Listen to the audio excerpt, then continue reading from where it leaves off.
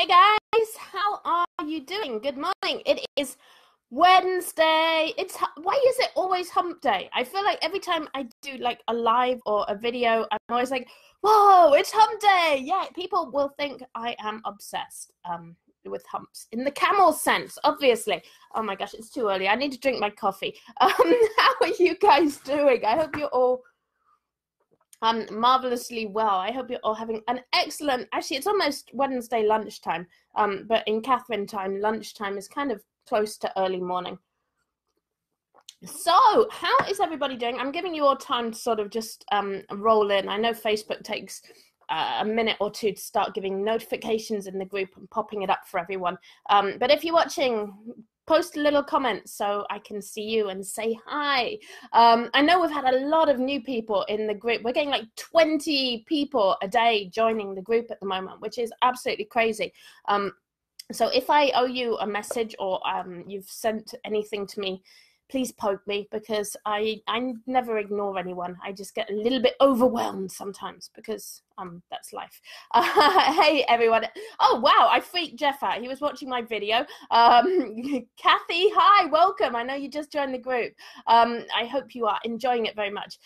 Jennifer, hi. Rick, yay, it's Rick. I hope you are very, very well, Rick. Are you in Florida yet, Rick, or is that going to be a while? Because California will miss you. Jen, how are you? She says, Catherine, you are a legend.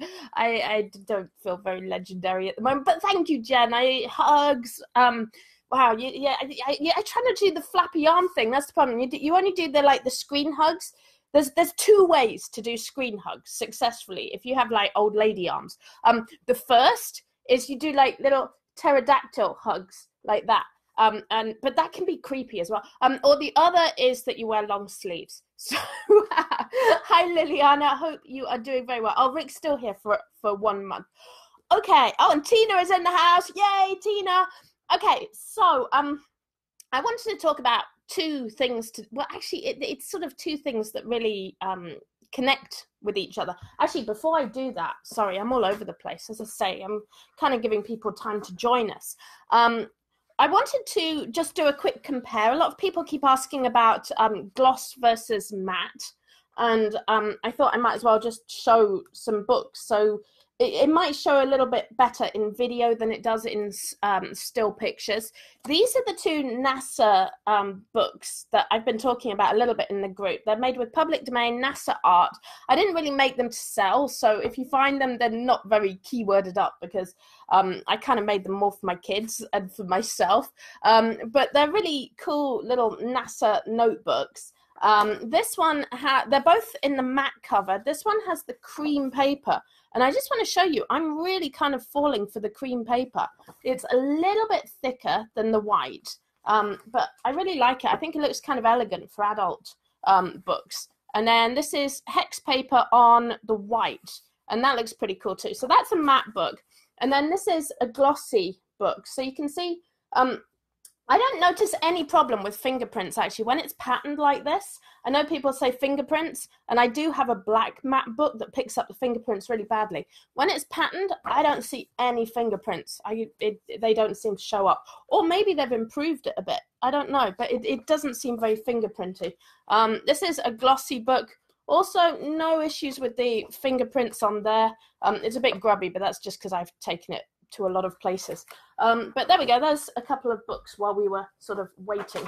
Okay, so what I wanted to talk about today, I wanted to do two things. I wanted to talk about what makes a book saleable, like what makes it attractive enough and persuasive enough that people actually want to buy it. And then I wanted to just brainstorm some niches, which I thought would be fun. So my answer to what makes a book saleable, and what I've noticed, is that I find that if your book has a particular function, it can sell quicker than a book that is more abstract. So what my suggestion is for today is tell people what to do with your journal. Like, don't just make a book that says yoga journal, for example. Whoa, my computer's on a tilt, so when I do that, it's hard to align. Don't just make a book that says yoga journal. What you should do with a book like that is actually tell people what they should write in there. And I've been doing a bit of sort of research, thinking, looking around bookstores, and I noticed, for example, like Moleskine have all these planners that have very specific kind of what you're supposed to do with those planners. So if you're in tangent templates, the sermon paper and the spell paper are kind of good examples of this. They actually tell people what to do with the book. So they have, for example, the sermon paper, I think it has like Bible verse, your thoughts on the Bible verse, sort of further thoughts, like actually giving people an idea of what to do. And the problem is most people aren't they don't want to use their brain, or they're busy. They're walking around the bookstore, they're browsing Amazon, and if they just see a book that has a picture of a girl doing yoga on, they'll go, oh, okay, that's fine, it's a yoga book. They might buy it because they might have an idea of what to do with it. They might be specifically looking for something. But if you say to them, even in the description, so I know I mentioned the Moleskine, and I said those actually are very specific in the interiors. They actually tell you exactly how to use it in the interiors. I think that is super awesome. But if you're using a plain template, you can actually just explain it in the description of your listing. And you can say, well, this is a yoga book. It's for people who are going to yoga classes, to write down the time and date of your classes, to put a list of your contacts, your yoga contacts, because all the like moms who do yoga meet all their yoga friends there, right? So they could have a page to put the contacts in there. You could also say, log the exercises you're having trouble with, or put a list of the exercises you've learned in there. The key is to tell people how to use the journal. And I know a lot of us are like, oh, well, I just want to get it up there as quick as possible. I'm just going to throw it out there and see what people use it for. I notice I get more sales when I give people ideas. And I say, you can use this book to log your friends at yoga, to log your exercises at yoga. Why not make a list of what you want to practice at home? Why not keep a note of any other teachers that are mentioned in like all of those things you could totally log. And I've noticed this is really true for anything. I know I was talking to Laurie a couple of days ago, and I shared a notebook that I'd made, and I think I posted it in a thread in the group as well. And it was just simply a wide rule notebook with like an Arabic picture on the front. And I said, you can use this notebook for learning Arabic. Like it's a plain, completely plain wide rule notebook. But I did some research and it said wide rule notebooks is perfectly fine for sort of Arabic writing.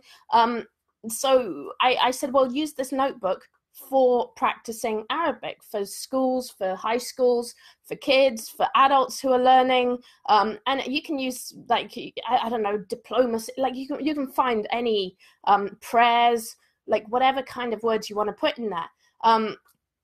Yeah, Shelley's giving great ideas. She says yoga studio, you could rate the class, rate the instructors. Yeah, and I mean, the best thing to do, honestly, the best thing to do is to have a book that is specifically about yoga class, and you give them pretty much a format where they can put the exercises. It has contacts in the back and so on. If you don't want to do that, if you're not using InDesign and you don't want to go that far, you can kind of get the same effect by just using a blank journal and explaining what to use it for. So I think that's what I'm saying here is like the ideal is to design your notebook completely with all the prompts in, to put all that in there and to have a specific framework in the book. But if you don't want to go that far, you can kind of get the same effect with marketing, with just putting it in your listing, explaining in your listing, or if you want to go even a step further than that. And I'm kind of a believer in brand building. Like I really believe that it's better to make one book and spend half an hour marketing it than it is to make sort of like 6 books and just rush them out. I think it's a really good idea to do a little bit of marketing. So what you could do is actually make a YouTube video for your yoga book. Like it only has to be literally 2 minutes. And you could explain what to do with it and say, this is my yoga book. I like to use it to write a description of the instructor, to keep a note of which exercises I'm struggling with, to keep a list of my friends. Like you can totally do that. Oh, no. Yeah, so basically the gist of what we were saying is that it's a really good idea to, if you can, create custom interiors. Give people prompts. And I think Jen mentioned the 365 project. If you haven't watched it, actually, do go and enjoy the 365 project. It's a free class that I put together all about making prompt books. And this is actually something we're looking at doing a bit more, maybe with the tangent templates as well. So think about putting prompts in your book. Think about putting formats, frames. If you were in my magic formulas class, guys, if you were in my magic formulas class, go back and revisit that. Because in magic formulas, and if you have access to tangent as well, use the formulizer. Because it's I think it's 365.catherine. It's 365project.catherine.com. I think. If that doesn't work, it's .blueskysuite.com. But I think it's Catherine.com. Or it might be actually I think it's just 365. Sorry, it's 365.catherine.com. Let's see if that works. Yeah, it is. Okay, that popped up. It's 365.catherine.com. Sorry, I have so many URLs. I'm having a. We're actually looking at centralizing and sort of if there's a better way to do that. Oh yeah. So Laurie said I was talking about doing one book. So the people I know everyone has different approaches to putting their books on CreateSpace, and a lot of people are doing the sort of merch approach, which is just get as many books up there as quickly as you can and capture as many keywords as you can. And that approach works fine. I mean, I know there are some people who are doing very, very well with it. I know I talked to Kelly and she's doing well with that approach. And a lot of people are just putting up books as quickly as possible to capture keywords. Nothing wrong with that, especially if you're making money. Me, I prefer... Honestly, I don't have the patience to just keep uploading and keep doing that. So I would rather make sort of a couple of books and then do a little bit of marketing with them and promote those. And the cool thing is if you do marketing with them, you can put function into your book. So what we were talking about just before Facebook kind of died on me, I said the key to making your book saleable, attractive, is to tell people what to do with it. Like it's as simple as that. Tell people how to use your book. And the more detail you can give them on what they should be doing with your book, the more sales you're likely to see. And the reason I can say this is because if you look at things like password trackers, like there was a big craze about a year ago for just books where people could write down their passwords. And I think the reason it sold is because it's such a simple idea. It's like, this is all you got to do. Just put your passwords in this book. And people, especially older people, were like, wow, that's great. That's what I need. And here's the dumb thing, right? This is where it comes down to marketing. You can write your password in any book. You can buy a 20-cent notebook from CVS and write down your passwords in there. But no, people want to buy a book that says, this is a book for writing your passwords in. Like, that's how people are. That's like, this is kind of what we do, is just, what are people going to use this book for? Tell them the function.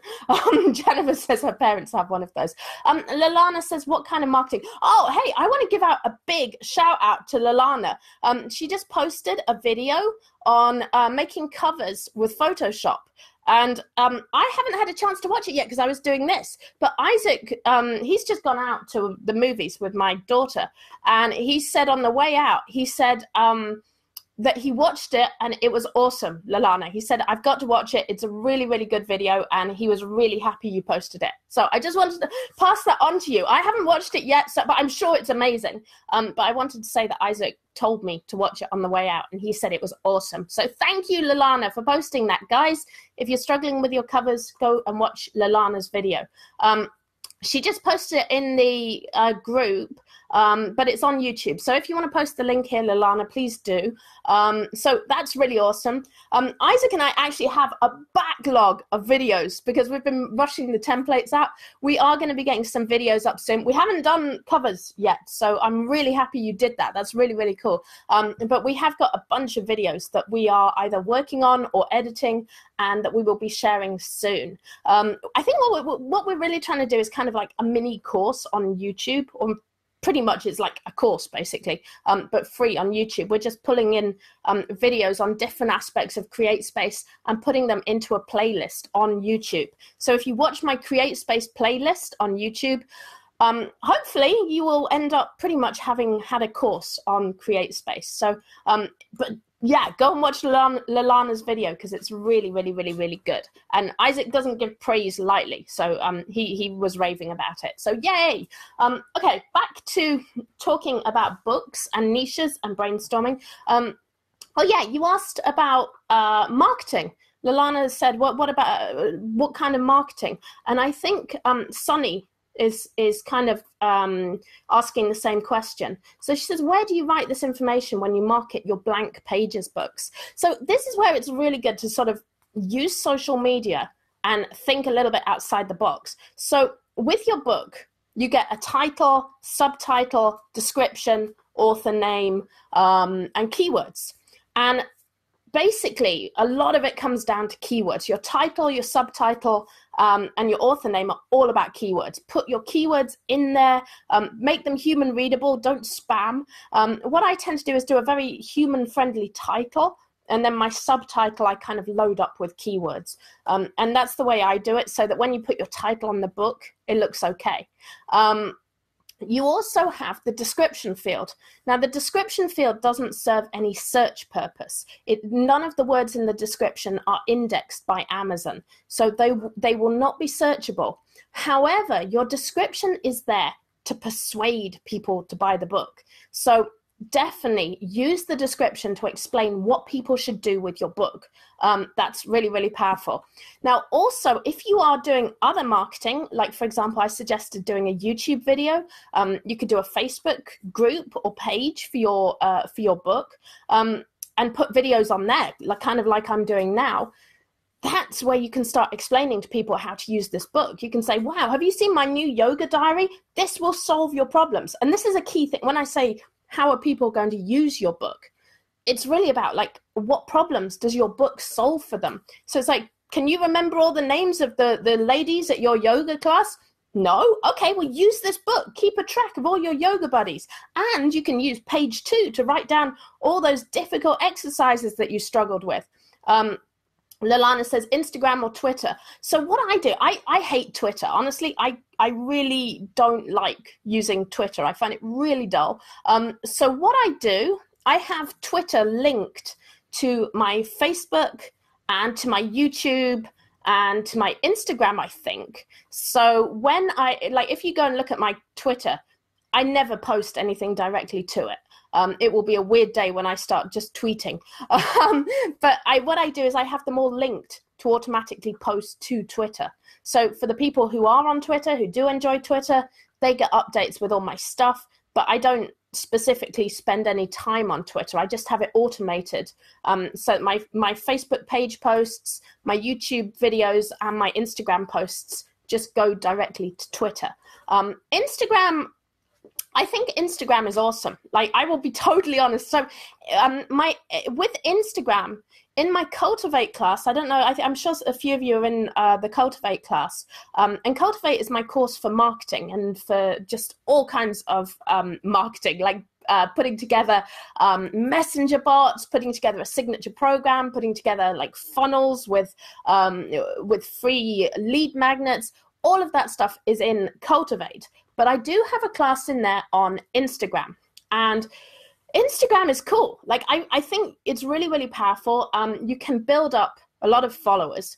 It is work, though, and I don't really enjoy Instagram as a platform, so I find it work. And I've kind of been meaning to outsource Instagram, or thinking, maybe not meaning to, but thinking about outsourcing Instagram, because I really don't enjoy it.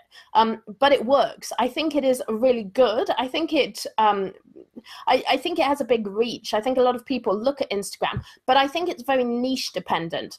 Instagram works really, really well for 20-somethings, image-conscious people, visual, artistic people.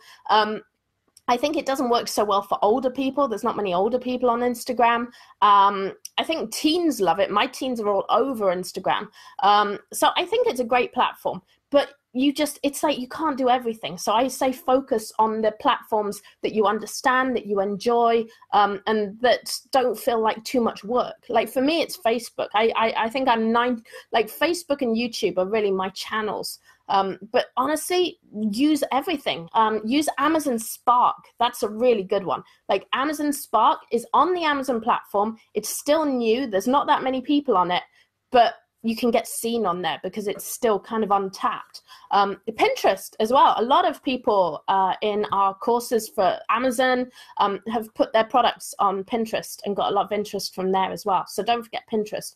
And the cool thing is when you put this stuff on social media, that's where you can like explain anything about your book. You can say whatever you want. You can take your time. I mean, I can pick up my book and I can say, well, okay, this is my new yoga book. If you open it up on page 1, you'll find this is a great place where I like to keep all my contacts. On page 2, I like to keep a list of things I want to work on or thoughts I had during yoga or my meditations. Like you can actually do that with a YouTube video. Amazon Spark, I know a couple of you asking about Amazon Spark. Amazon Spark is an app. Let me see if I can bring it up on my phone, actually, because that's probably the best way to share it with you. Amazon, okay. All right, so I'm on the Amazon app on my iPhone. I don't know if you can see it. I'm trying to show it away from the light. But it's right here. It says Amazon Spark, and this is just the Amazon buyer app. It's not the seller app. And it's kind of basically Instagram. In fact, there's someone posting a book, but it's basically Instagram for Amazon, and it's within Amazon's platform, and it's on the phone. It's on your app. So that's Amazon Spark. It's like a little mini social media app within night mode. That's a good idea. I could do that. But anyway, that's basically what it is a social media app that's within Amazon's platform, and it's accessible from the Amazon buyer app, not the seller app, the buyer app. So that's Amazon Spark.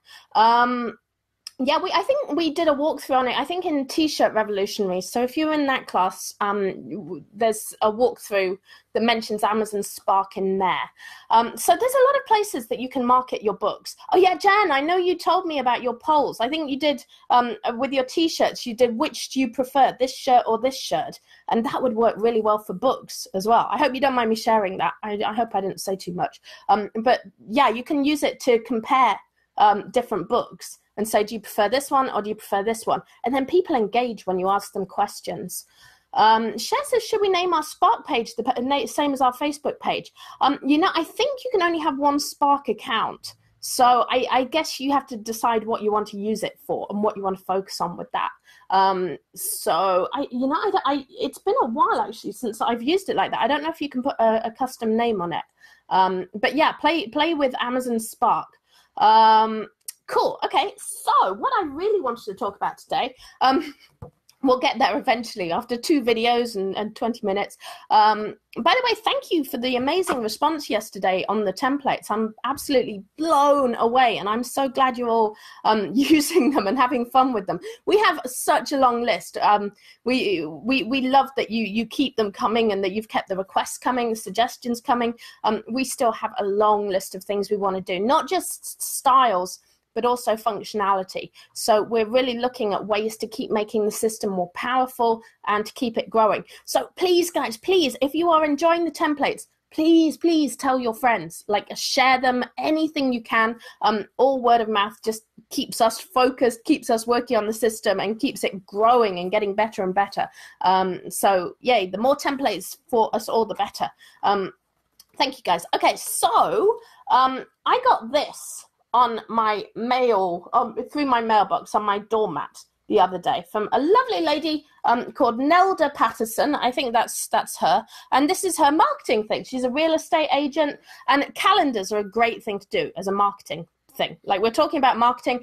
If you have a fan club, if you have an audience, if you have people who like your books, give them a calendar. And the reason calendars are great is because people put them on their notice boards, people put them on their desks, and it means that your brand is on their desk all year round, and they're constantly reminded of you.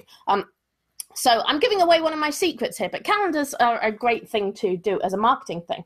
So Nelda knows this. She is a smart marketer, and she has come up with a list of events in San Diego. And I thought this was just such a simple way to get niches, because listen to these events. Okay, there's a mainly Mozart festival. Boom, suddenly we could do like Mozart themed sheet music. That would be really, really cool. Maybe we could do like, so in T-shirt revolutionaries, I think Isaac did a thing where he was putting like mustaches on the Mona Lisa and sunglasses on things. Like, mess up Mozart. You could have like a punk Mozart sheet music book. That would be really fun. Or you can do a lovely sort of tribute to Mozart. Like, there's all kinds of different approaches to this. But I thought that was cool. Mozart, okay, the county fair, art, marathons, the rock and roll marathon, San Diego. And you know what I like about the rock and roll marathon? That's like an intersect. So one of the things I say a lot is that a real key to creativity is intersects. Oh, and I was thinking about this yesterday. Now, there was a great story in the news. So they said, okay, well, it's not a great story. They said 100,000 Californians weren't able to vote yesterday. And so that's like, okay, fine. That's a typical news story. Okay, 100,000 Californians couldn't vote. And then they said, oh, the Fonz couldn't vote. So apparently, like, Henry Winkler was unable to vote. And then, like, suddenly that is, like, an amazing story. It stops being boring. And it's like, whoa, Fonzie couldn't vote? And it's just that intersect of, like, the boringness of, like, politics and voting. I'm sorry if you're... voting isn't boring. It's a civic duty. Do vote. But the boringness of voting and politics compared with, like, Fonzie. And that's like an intersect. And sometimes what I find is the weirder the intersect, the weirder the two things you can put together, the better the art or the effect or whatever it is that you are producing. It's usually because there's like a small link between two things. But if you can find a weird link between two completely unconnected things, that's like the foundation of art right there, is just finding those intersects. So Fonzie not being able to vote, amazing intersect. Like the rock and roll marathon, brilliant. Sports and music, great. Okay, so what else have we got on here? Okay, the United States Police and Fire Championship, athletes representing law enforcement, firefighters, corrections officers, probation, border protection, immigration and customs, compete in Olympic-style sports. That's another intersect right there, like athletics and law enforcement. Suddenly, and I know merchers, like people who are doing merch and T-shirts, will kind of already have that sort of thought about sub-niching. A lot of the time it's called sub-niching, to say, okay, I want to make shirts about law enforcement, and I want to sub-niche it down to athletics. Like, this is really cool. And I'm just getting all of this from Nelda's flyer that she put through the door. And we're only in the first column. We've only gone through the first column. Okay, there's Film Out San Diego LGBT Film Festival. Brilliant, okay. LGBT movie lovers. Another intersect. And I love this because everything's kind of already sub-niched down. They've already given you the intersects. San Diego International Boat Show. And here's what's cool about this. They say, see website for schedule. So if you like that idea and you say, okay, I want to make a yachting log. And I know there's a lady in our groups, Robin, who is currently doing e-commerce and selling from a boat. She's sailing around the British Isles and Europe and all these places and doing e-commerce from a boat. If you think boats and doing maybe a yachting log or a sailing journal, and again, think about specific functions, like what is useful to log if you are going sailing? What do you need to know? Maybe supplies, maybe, I don't know, contacts, maybe in case of emergency, all of those things you can put, itineraries, like all of that you could put in your sailing journal. And here's the thing. 90% of people who are going to make a sailing journal on Amazon and who are rushing them out. And this is the great thing. If people are just spamming Amazon with loads and loads of books and not really putting any thought into the description or into what goes in them, you have this massive advantage because you only have to do a little bit of work to beat that and to be much more attractive, much more interesting than that. And so what you can do is like make your book for sailing, for boats, but think about the purpose of it. Think about what problems your book, and like really take a moment and don't just say, I don't know anything about sailing, because we all have access to Google. We can go and look at Google and figure out what you need to know if you're sailing.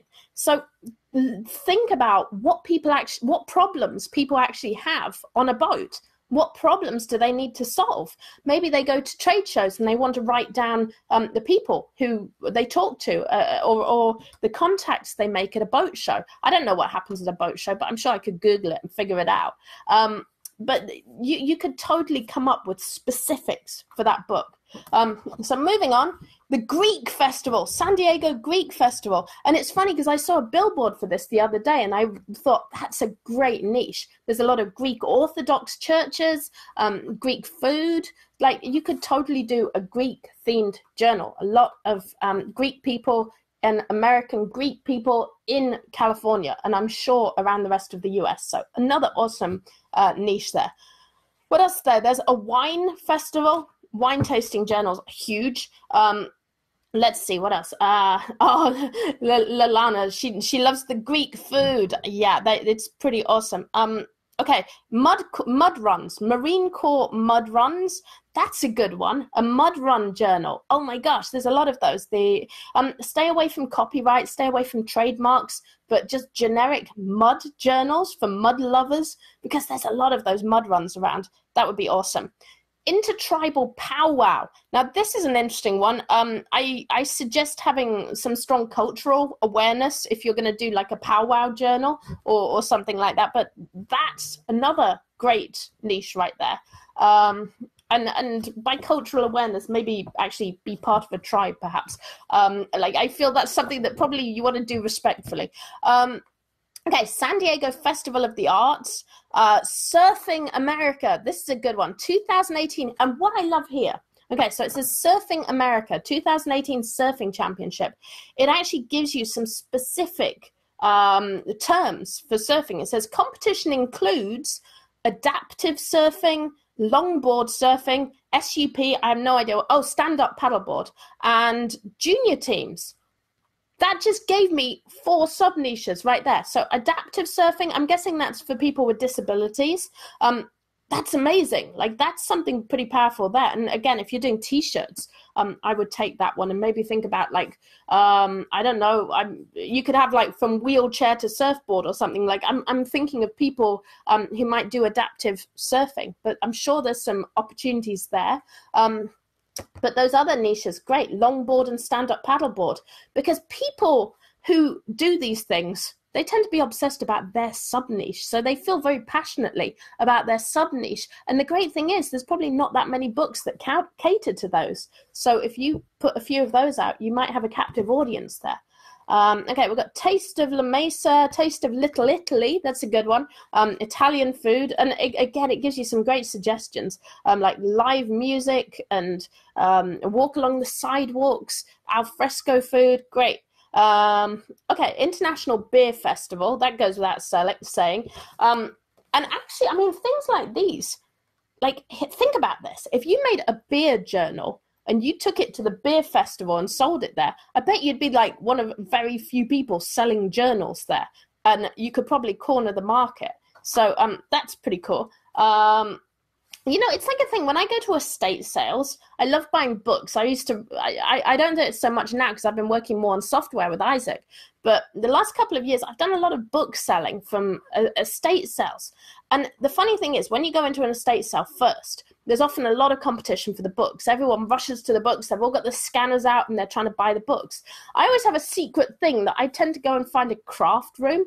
And often I found more books in the craft room on like knitting and origami or flower arranging. I found those books are often more valuable. And because everyone kind of rushes to the books and ignores the craft room, that's where my opportunity is. And sometimes with marketing, there is more opportunity in looking at the niche. Like everyone says, okay, I'm going to go to a trade show and sell on journaling or stationery on books, and I'm going to go and sell my books at a journal show.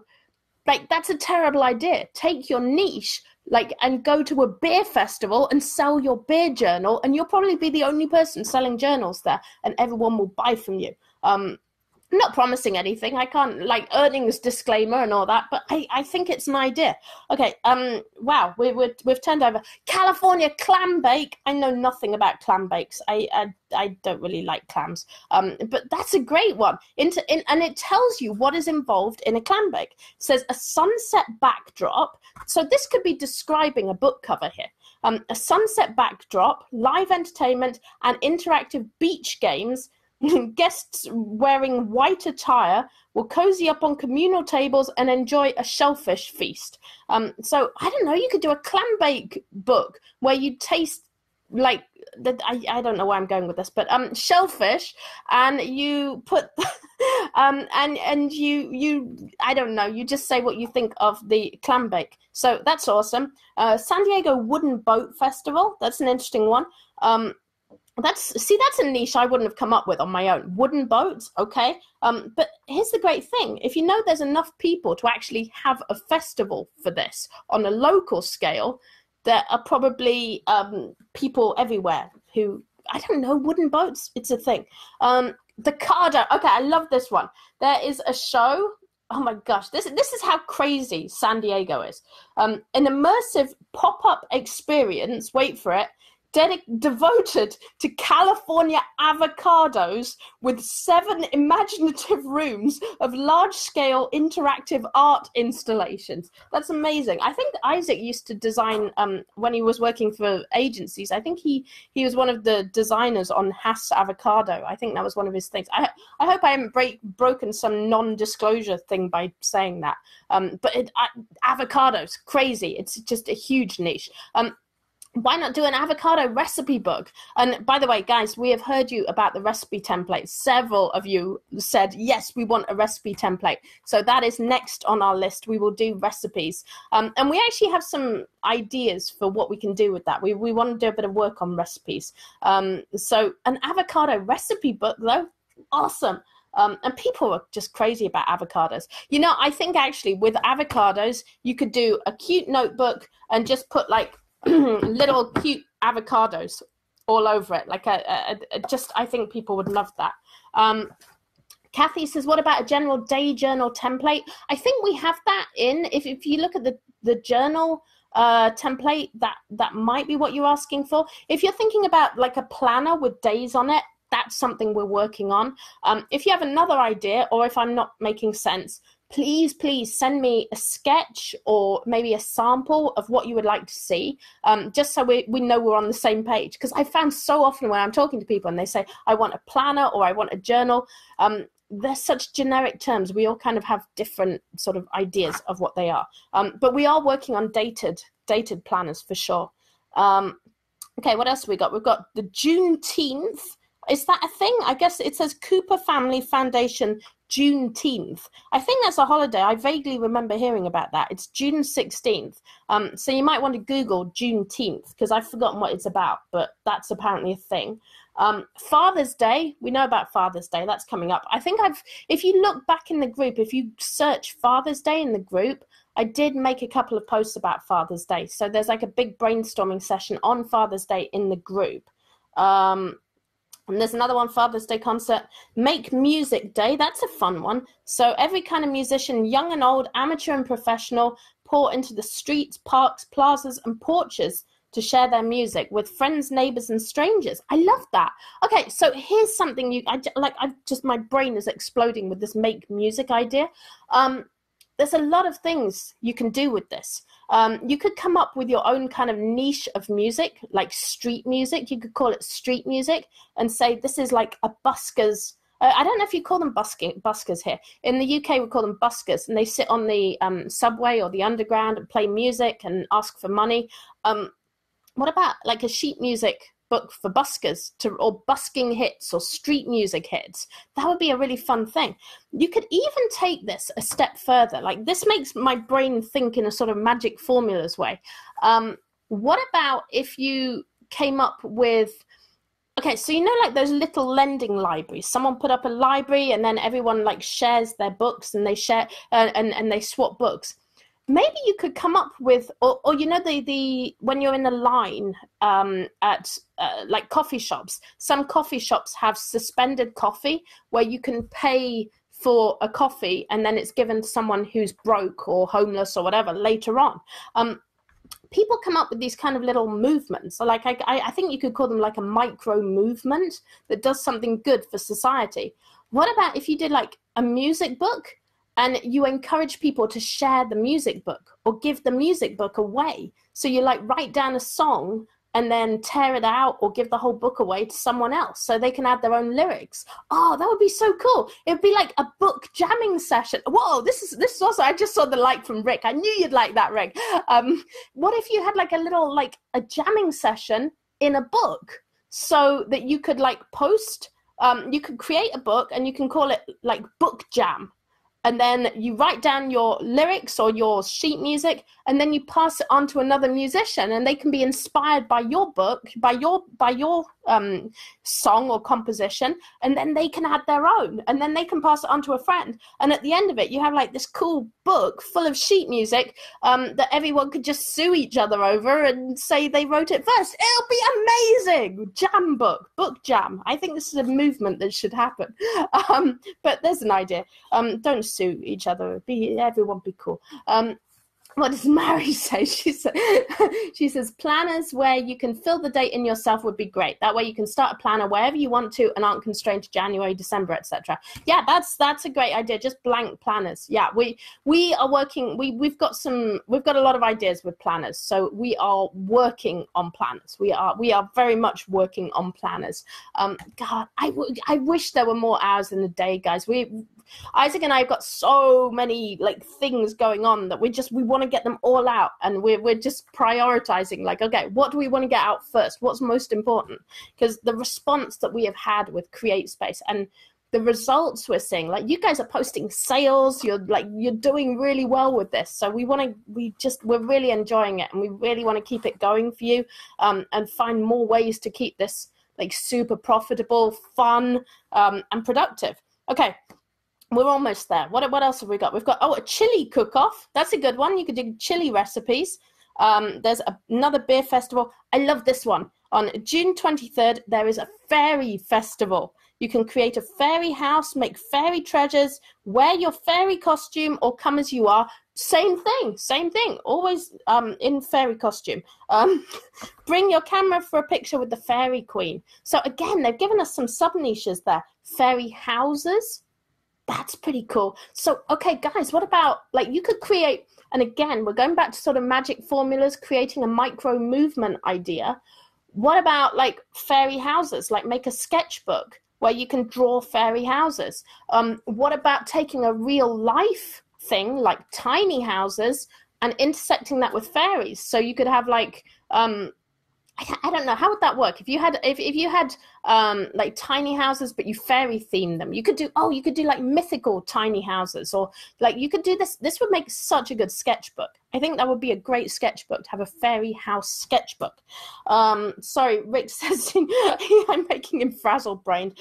Yeah, that's my life is like frazzle brain. It's like frizzy hair, frazzle brain. Oh my gosh, that should be on a t-shirt, shouldn't it? Frizzy hair, frazzled brain.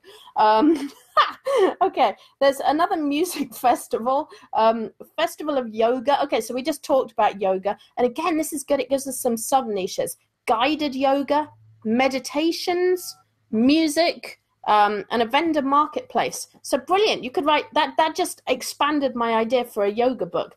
So you could put in you could write your own guided meditations, and you could also keep a list. So it has a vendor marketplace. You could include a list of contacts. You could include a list. And if you're making the book yourself and you're making the interior and you're designing an interior, you could include a list of contacts in the yoga business. That, like, there's nothing wrong with doing that. You can use trademarks in passing as long as you're not like confusing people that you are the trademark. If you want to put a list of businesses in your book, you can do that. There's nothing wrong with that. San Diego Smooth Jazz Festival. Oh, that's awesome. I could ask my friend about that. My amazing friend Ellie. She's my singing teacher, and she is a jazz singer. And she tells me all this amazing stuff about jazz, which I know nothing about because I'm like a rock chick. This flyer. So Amy, this is what we're talking about. I got this flyer on my doorstep from a lady called Nelda Patterson. There she is. You know what? If you want a house in San Diego, call Nelda. I'm sure, there she is. I just realized I'm sharing her phone number, but I'm sure she doesn't mind. That's kind of the point of it. But anyway, it just has a list of events that are happening in San Diego in June. And I'm just kind of mining it for, shout out to Nelda. We love you, Nelda. I'm just going through these events that are happening in June and kind of mining it for niches, and we've found a lot. So watch this back when we're finished. Okay, the last few. What have we got? Oceanside Independence Day Parade. Oh, it's Independence Day soon, isn't it? Come see the floats, the bands, the walking groups, the cool cars, and much more. So this is something cool. I mean, we were talking about Pride and Pride Week and the Pride marches and how you could put together like an organizing journal for Pride organizers. You could totally reskin that for different events. So you can make an organizing journal. You could do the 4th of July themed organizing journal for people who are organizing 4th of July events, parades, marches. Like they're all kind of the same thing. You just reskin them slightly. So awesome. And then the last one is, this one's great.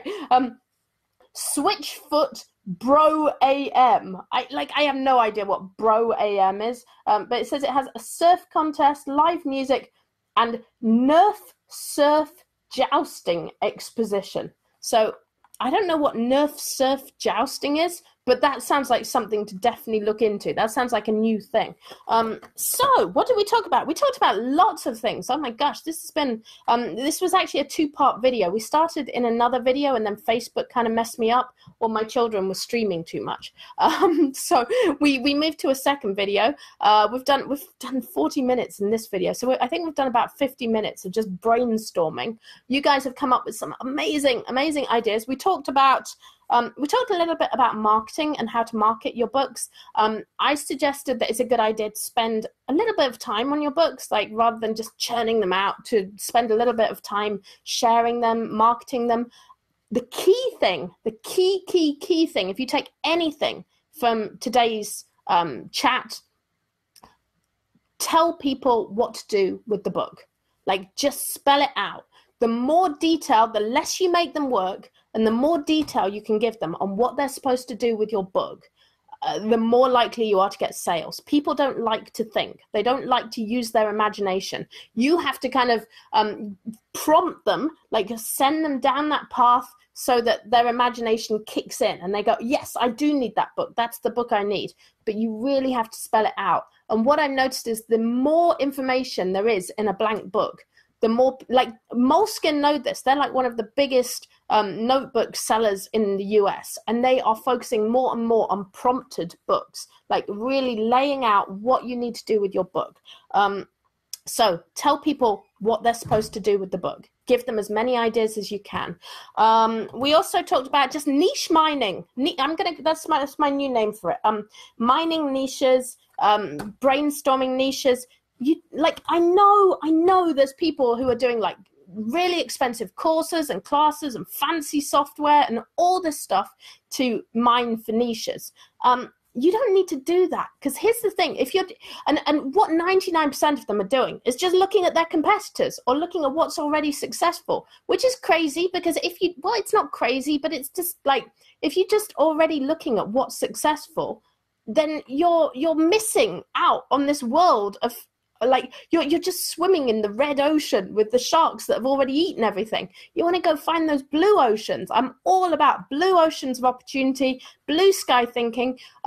Go find new niches. If no one's done a clam bake book, it doesn't mean that clam bakes are a terrible niche. It means that no one's done it yet. It's a blue ocean. Jump in. It's like, I really think the lesson here is, well, I hate saying that. That sounds so wanky.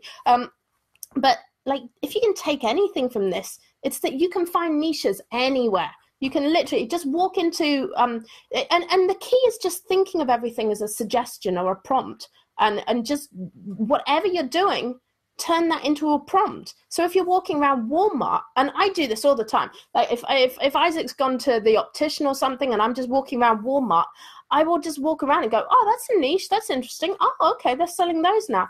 And you can literally use anything to brainstorm niches. You can use any like list of information to brainstorm niches. Just think about intersects, think about sub-niching, and you will find a world of things. Like just and trust yourself. Like here's the great thing with these books.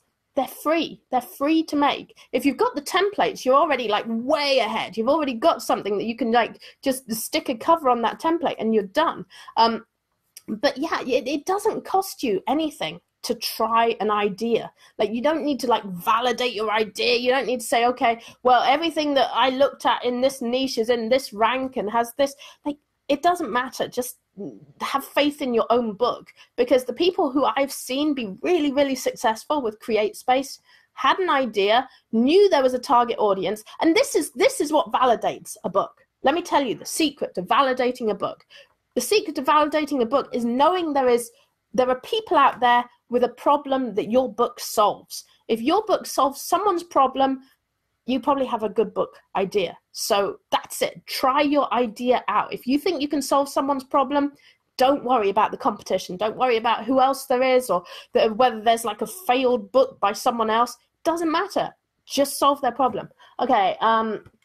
Andrea, no, CreateSpace doesn't offer tab journals. There's a couple of, I did post about stickers the other day. If you search in the group for stickers, one suggestion I had is that you could bundle stickers with your book and sell it as a new product on Amazon Marketplace. So that's one idea. Jennifer, Jennifer, and that was the other idea we had. Said roll into a car show and sell books. Roll into a beer show and sell books. Roll into a swimming show and sell books. You'll be the only person there selling books. But if your books are about that niche, you will get those sales.